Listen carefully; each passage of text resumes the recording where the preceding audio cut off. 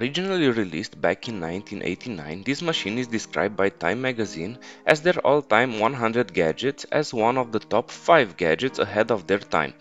The computer was initially priced in UK for £845 and sold less than 1000 units.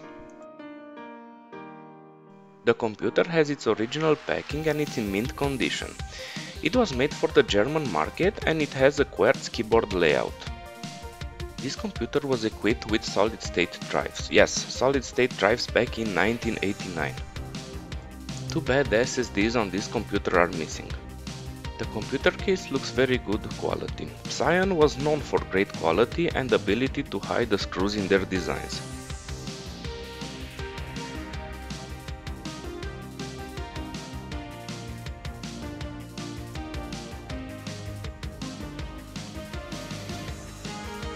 On one side the module is a blank slot and the other one is the parallel port and the serial port.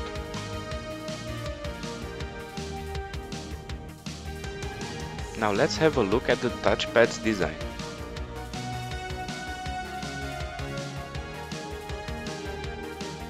The touchpad mimics the screen, so the position of your finger on the pad will correspond to the cursor position on the screen, and the whole pad is clickable.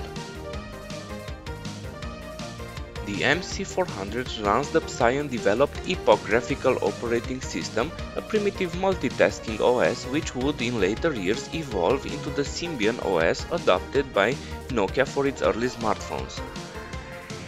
The computer needs 12 volts and 2 amps to run, but as it has no internal batteries to charge it, it can run on 1 amp as well.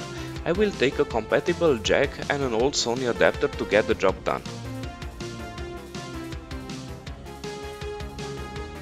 Keep in mind the polarity on this device is negative on the center and positive on the outside.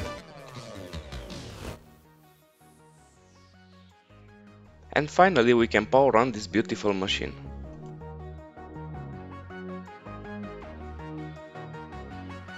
Well, this is unexpected, the display seems dead, might be the capacitors or the ribbon, as I can't see any cracks on the screen. I will disassemble the unit and try to repair it. Fingers crossed.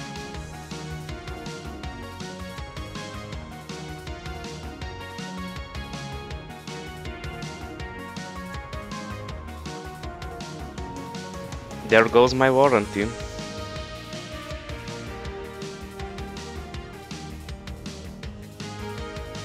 The caps look okay. As you can see, the ribbon looks damaged, so I will start with that.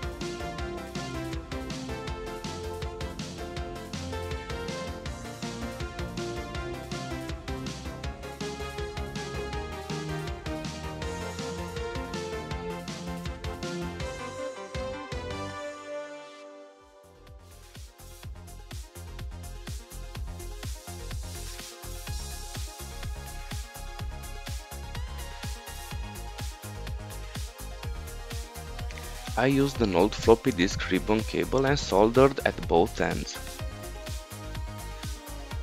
I am pretty confident with my soldering skills, so I will test this machine after I reassemble it.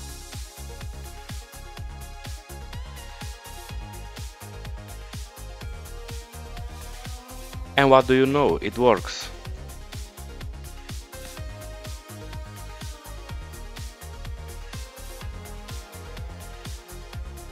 The touchpad is so bad it took me 30 seconds to click on something.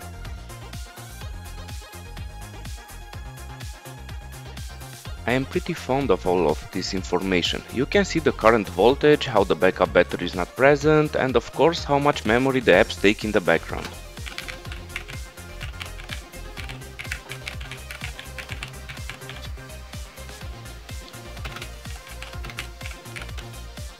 The T key seems to work funny. I will probably get that fixed in the future. But overall I'm very happy to own this computer. Thank you for watching.